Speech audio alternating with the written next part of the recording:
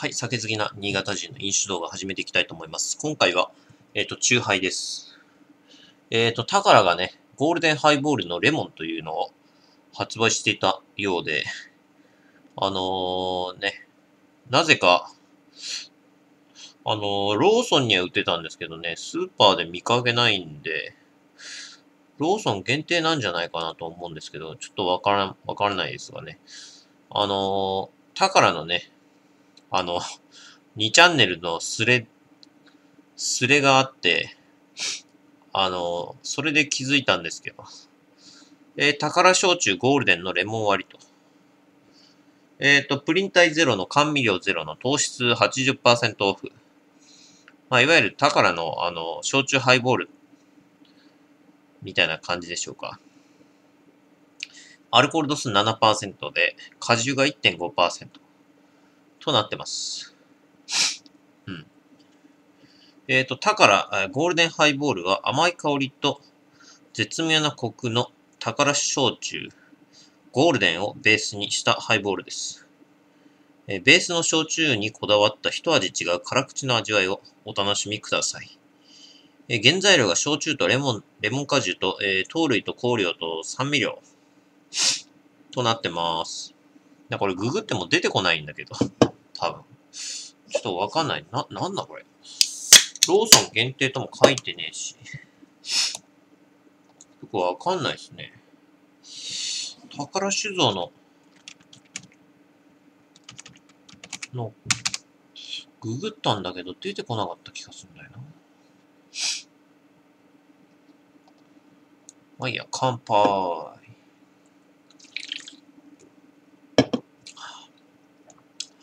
うん。うん。うん。うん。まあ美味しい。美味しいですけど。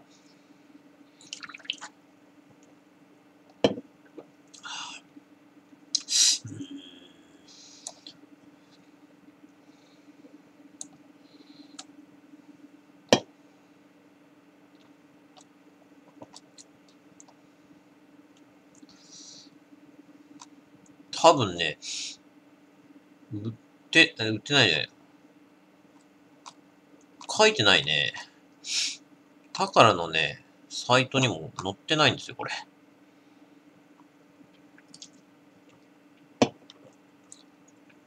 激レアなんじゃないか、これ。まさか。まさかと思うが、激レアなんではないか。うん、まあ、この宝のね、ゴールデンは俺持ってるんですけど、ここにあるんですが、はい、これですね。こちらはですね、最初飲んだ時、なんか、劣化の、純の劣化かなと。宝のね、純の、焼酎の純の劣化かなと思ったんですが、意外や意外。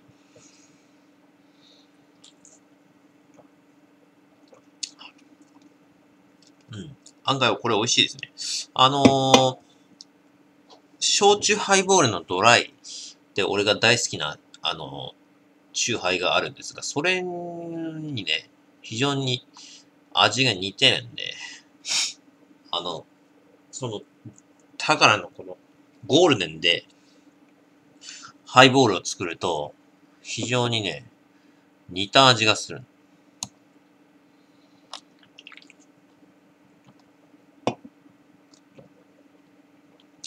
うん。これも非常に多分ドライに近い。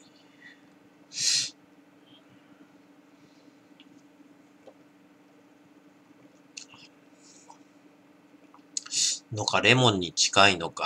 ちょっとわかんないな、これ。焼酎ハイボールにもレモンありますからね。それと、アルコール度数も変わんないし、果汁分も変わんないんですよね。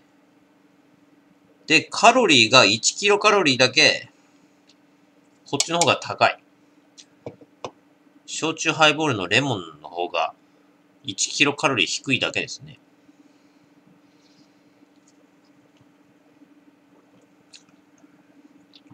まあ、大して変わんねえ気がする。焼酎ハイボールのレモンとなんか違うのかな。ほとんど味変わんねえけど。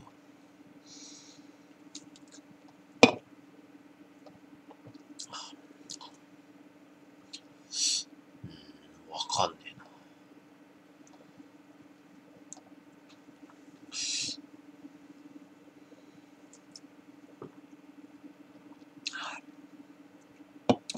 飲み比べないと多分全然わかんない。ゴールデンハイボール。で、ググると、画像検索したら出てきた。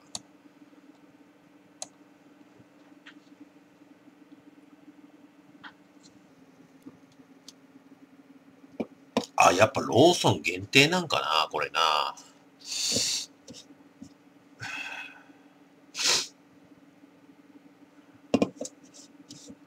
まあそういったことも全く書いてないんですけど。まあローソン限定くせえね。ローソン、多分限定じゃない。どこにも載ってねえけど。高野のサイトにすら載ってないものですけどね。うん、ちょっとわかりません。まあでもね、ゴールデンハイボールはね、これレモン加えなかったら普通にうまいと思う。いわゆる、焼酎ハイボールのドライを自分で作りたかったら、一番、このゴールデンハイボールが、ゴールデンで、炭酸で割る方が一番、近い味わい。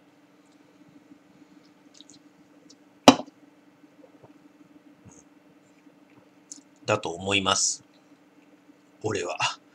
少なくとも俺が、まあ、やっぱ若干違うんだけども、非常に近い。それが。だからそれに気づいて、って。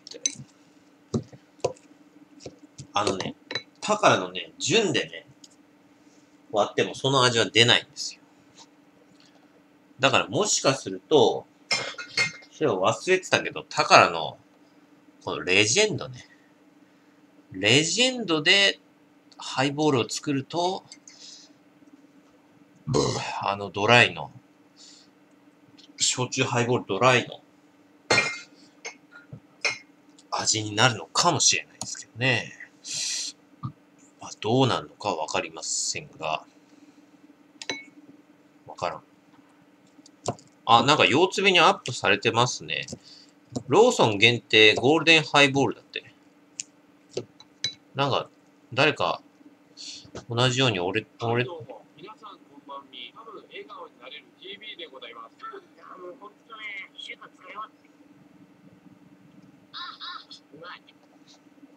なんか飲んでる人がいるわ。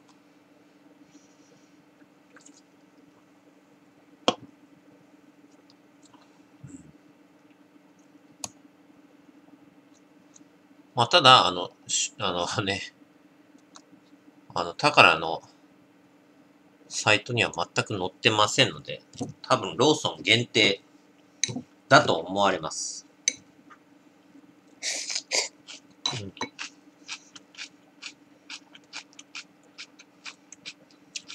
なんか最近、毎日のようにこれ食ってんだけど、これ。玉ねぎ。なんだけど、まあ俺、実は言うと、4月の12日、13日、14日、15日と4日連休なんです。なので、まあいいんですけど、それまで普通に会社行ってたんですけど、すげえ臭い。自分でもわかるけど、これ、夜中にこれ食って、で、次の日会社で仕事でしょだったりすると、もう、自分でもう、ニンニクの匂いがね、ニンニクちゃうわ。このね、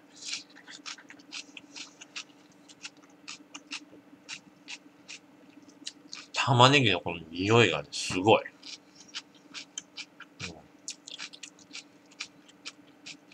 ものすごい。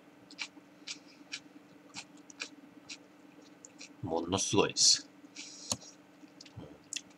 で、関係ないんだけど、さっき、これをスライスした時に、気づいたんだけど、普通に、カビてた。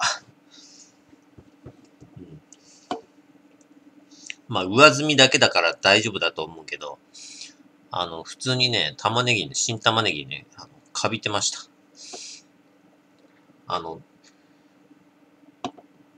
まあ、あれって本来は玉ねぎってあれ、本来っていうか、冷蔵庫に入れちゃダメなんですよね。冷蔵庫に入れると悪くなるらしいんで。まあ、俺常温保存してたんですけど、普通にスーパーの、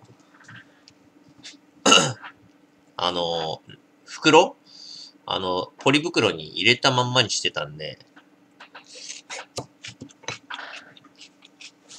それで多分、湿気たんじゃないかな、とは思います。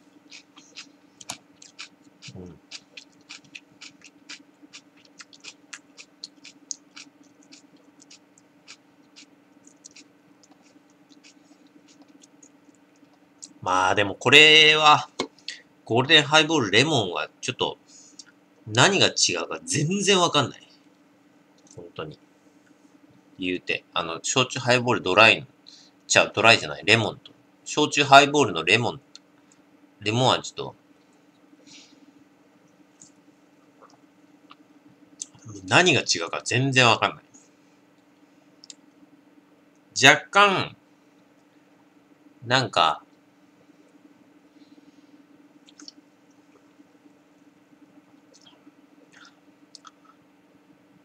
こっちの方がドライなような気がするんだけど、焼酎ハイボールのレモンよりはドライな気がする。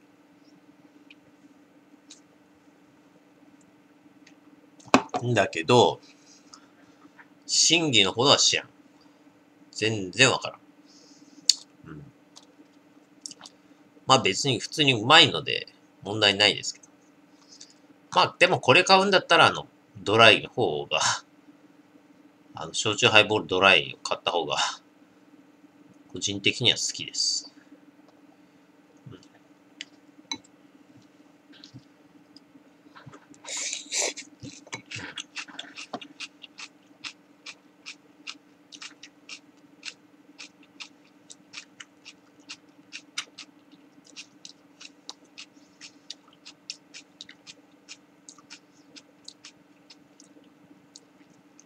でも無駄になぜかローソン限定だよな。なんでローソン限定なんだろ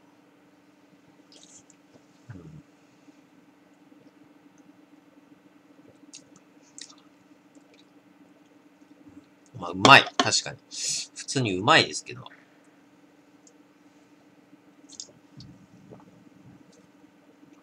若干レモンが邪魔くせえな。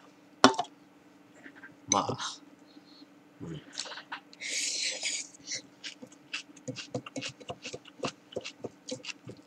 レモンの味が若干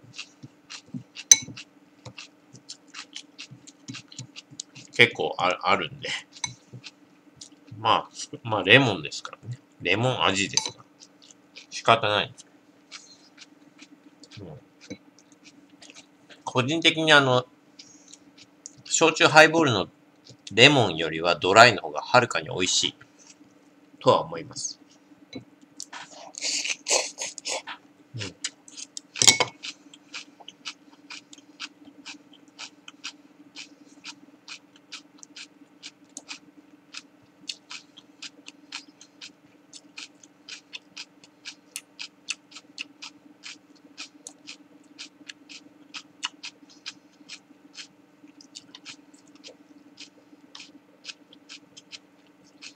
宝酒造のオンラインショップっていうのはあるんですけど、そこにも載ってないですね、これはね。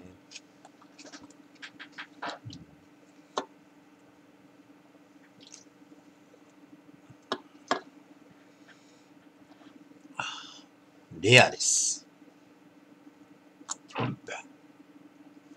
しかも期間限定とも書いてないし、何にも書いてないから、期間限定でもないから、これ何ずっと通年販売なのか、これ。って感じですね。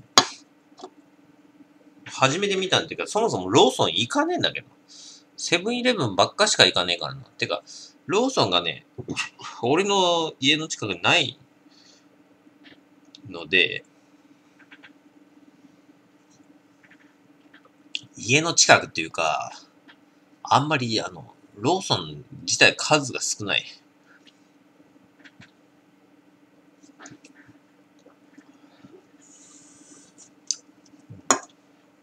まあ、そうなんですけど、最近、ローソンのポイントカードのポンタってあるでしょ。あれの便利さに気づいて、あれすごいんですよ、結構。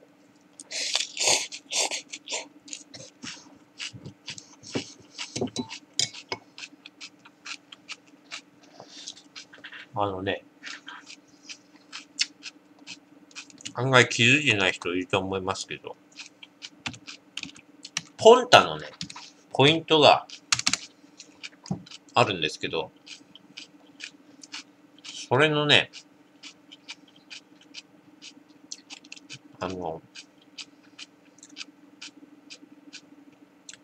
ローソン限定で、ロッピー端末あるでしょ。あれにね、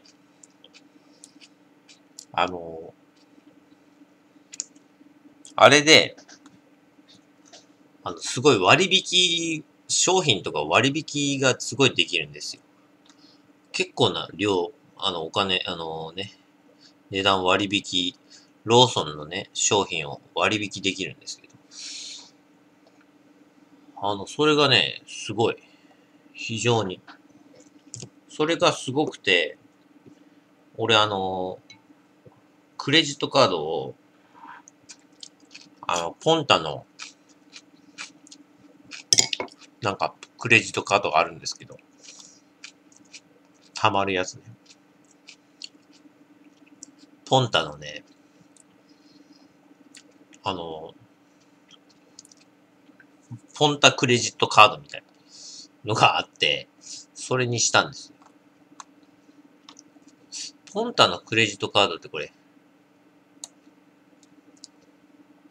なんかね、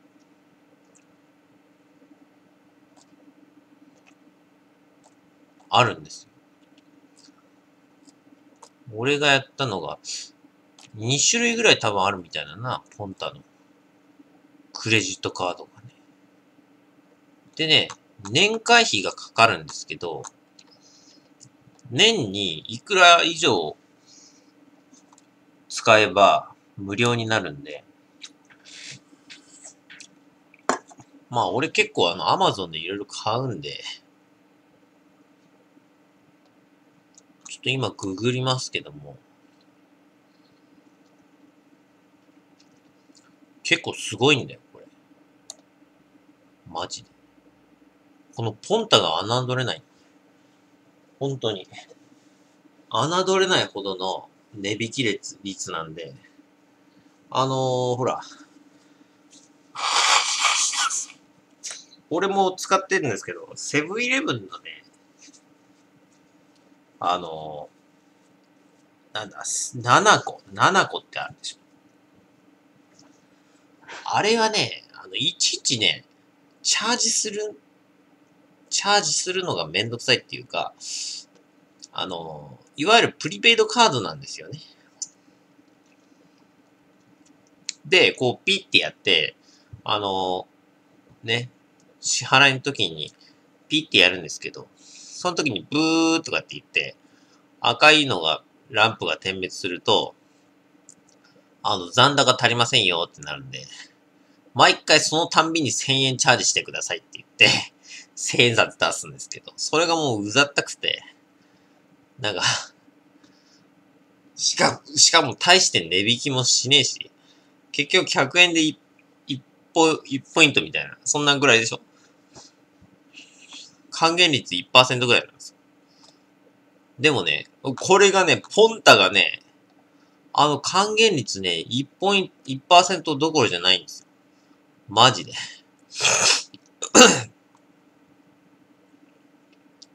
ポンタすげえんだよ、これ。ポンタのね、これだ。俺がね、最近入会したのが、ポンタのクレジットカードなんですけど、ポンタのプレミアムプラスっていうクレジットカード。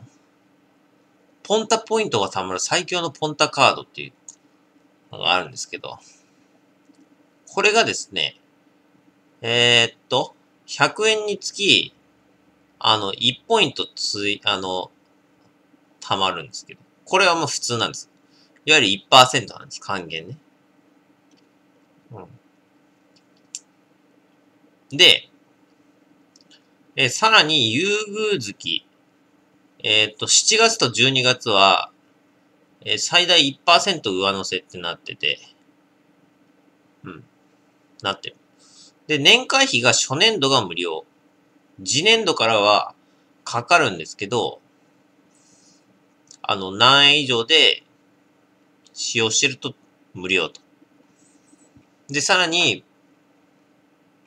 カード到着後に、新規で到着して、2ヶ月間のクレジットのご利用額が5万円以上で2500ポイントもらえるんです。2500ポイントですよ。で、10万円以上で6000ポイントもらえるんです。で、さらになんかいろいろ、会員登録後、俺これやりましたけど、ポイントが貯まるっていうので、2ヶ月以内にウェブ登録で、250ポイントと250ポイントで、合計500ポイントもらえるんです。これで、俺はとりあえずもうこれで500ポイントもらえたんで、どっちも登録したんで、もらえるんですけど。これね、すごいのはそれだけじゃないんだよ。これが。500ポイントとかって言うから、500円で還元なんでしょって思うだろ。普通。セブンイレブンとかだったら絶対500円しか引かれないでしょ。だがしかし。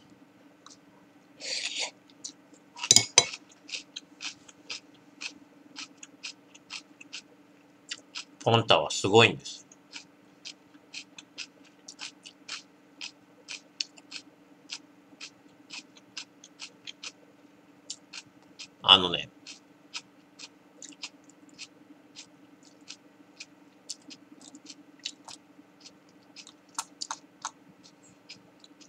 さっきも言った通り、ローソンの端末。あれでちょこちょこっと見てみると、なんか、なんか、なんだ、あるんですよ。キャンペーンみたいな、交換みたいなのがあって、それの値引き率がすごいということなんです。何がすごいかって、普通1ポイントが、1ポイントがね、1円還元とかのが普通でしょ？一般的に普通なんですが、これがですね、ポンタのすごいところは、店で、なんか、期間限定なんだけど、なんかね、すごい、1ポイントがね、3倍ぐらいに、3倍、4倍とかぐらいにね、値引きされるんですよ。まあ、商品によってね、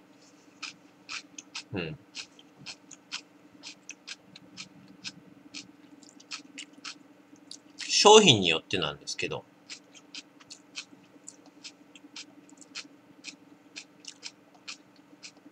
まあ俺結構ビールとか好きなんで、ポイントのね、ビールにね、使いたい。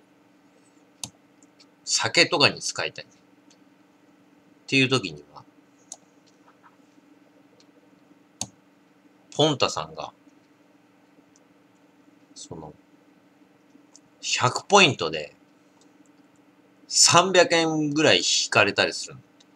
本当に。マジですごいんだよ。あれ、どこだっけな。ちょっと待って。これ。なんかあったはずなんだよな。ポイントモール、ショップとか。あれポンタのね。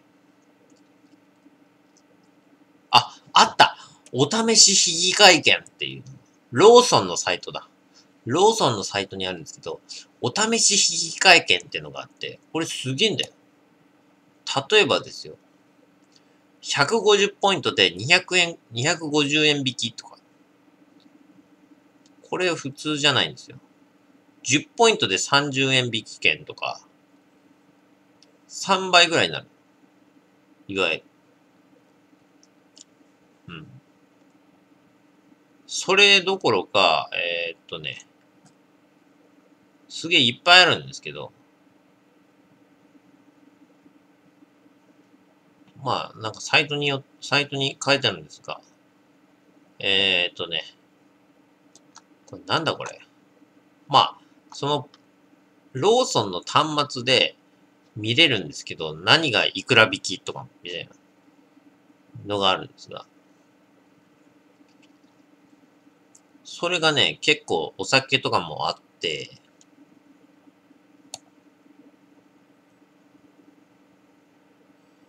先着何名様限定とかなんだけど、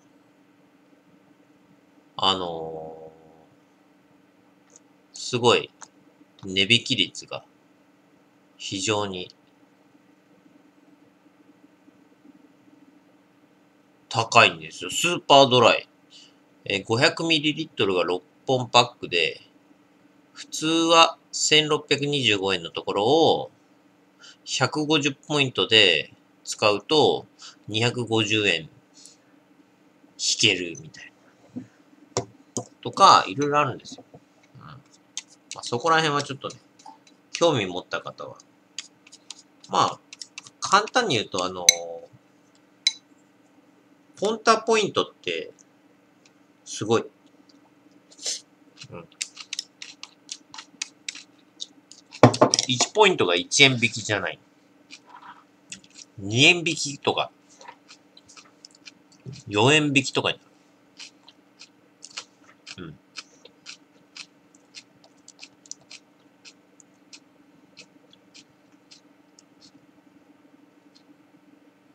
4円引きとかになるっていうよりは、何円払うと、何ポイント払うと、これ何円で買えますみたいな。とか、もあるわけです。そこら辺よく詳しくない。ほとんど使ったことないから。使ったことないっていうか、全然使ってない。一回も使ってないんだけど。とりあえずそこのね、ポンタちゃうわ。ローソンの端末、6P 端末で、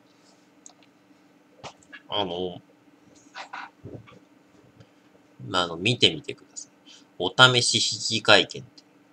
お得なポイント数でローソンの商品と引き換えできる大人気のお試し引換券。これすげえんだよ、マジで。これマジ常識外の、凄さ。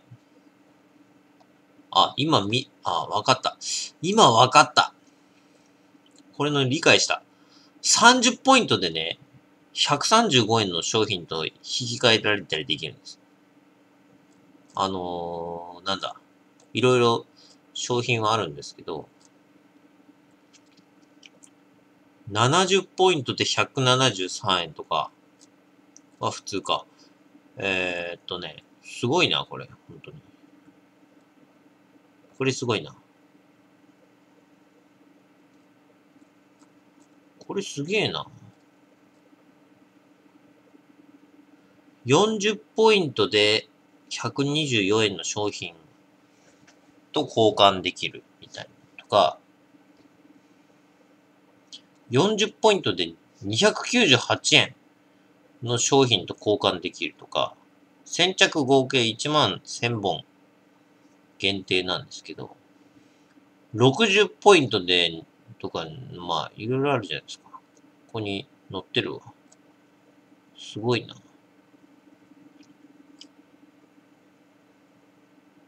すげえな。30ポイントで140円とかさ、交換できるのか。すごいな。へえ。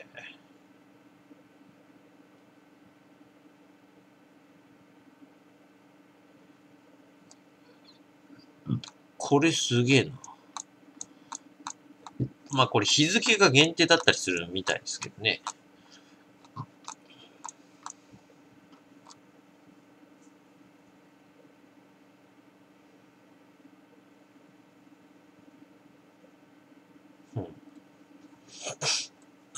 うん。これ結構すごい。だって普通に考えてさ、1ポイント1円のところがさ、30ポイントで3倍還元とかだよ。これ絶対。これすげえよ。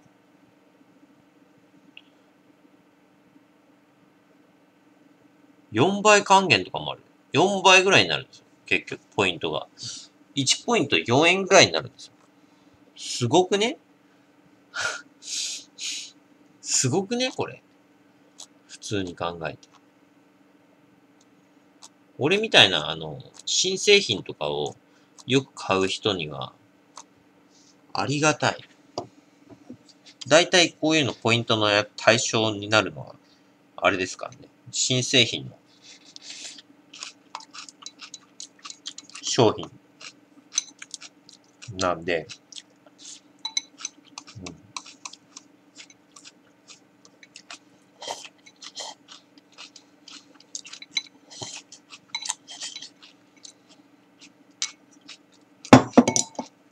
もう、セブンイレブン、負けたなって感じ。終わったな、みたいな。もう2倍は当たり前。4倍ぐらいの還元率。これすげえな。さすが 6P 端末やで。っていうことです。ああ。なんか、よくわからんことに時間食ったな。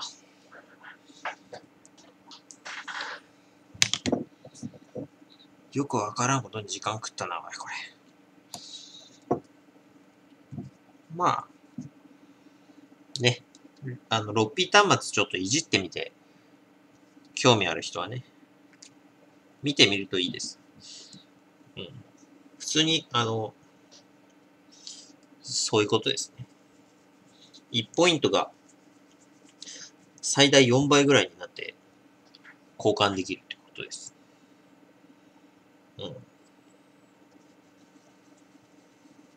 うん。ね。そういうことです。